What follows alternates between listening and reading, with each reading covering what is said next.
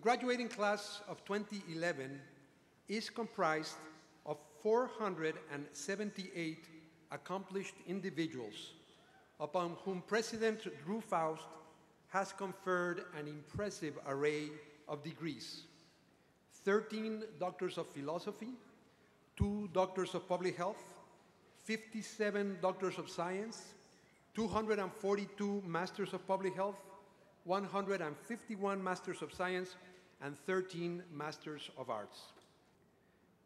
As I look out at you all today, I am reminded of what Albert Einstein once said, and I quote, "Only one who devotes himself or herself to a cause with his or her whole strength and soul can be a true master. For this reason, mastery demands all of a person," end of quote. You came to Harvard School of Public Health because you wanted to devote yourself to a cause and to master some area of public health that you believe will better equip you to improve the health of people in Boston or Los Angeles, in Albania or Jordan, Nigeria or Thailand. So public health to me is about reimagining the society to one where education and opportunity are plentiful and where access to services is available to those who need it the most, but can ask for it the least.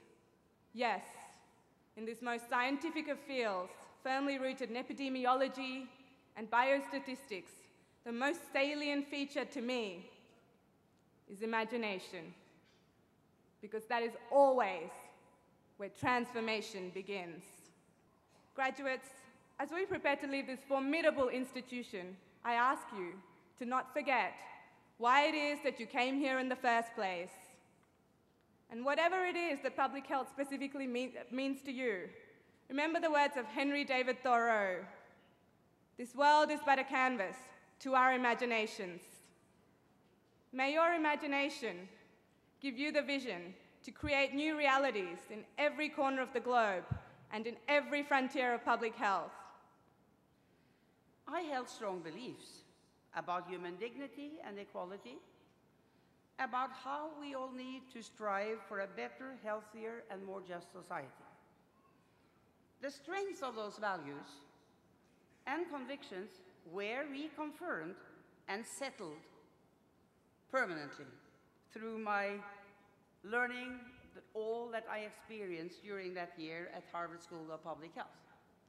I learned to always look for the close and the near, as well as the far away, the small as well as the large, through a holistic lens.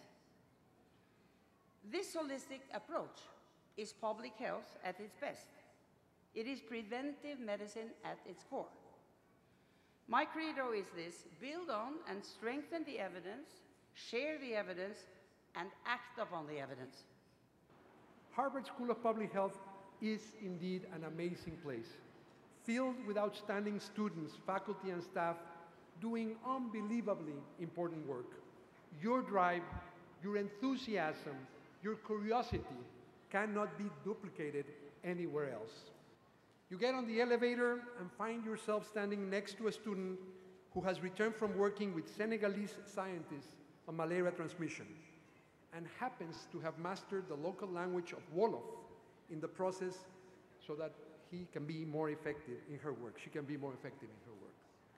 You walk down the hall and encounter a physician scientist from Korea who is assessing how precarious employment affects the health of his fellow countrymen.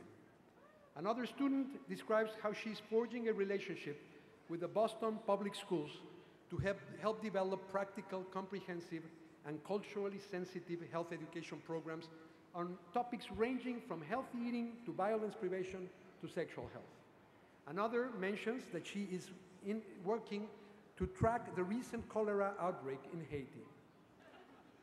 The reason they call this ceremony commencement is because it signals the start of something new.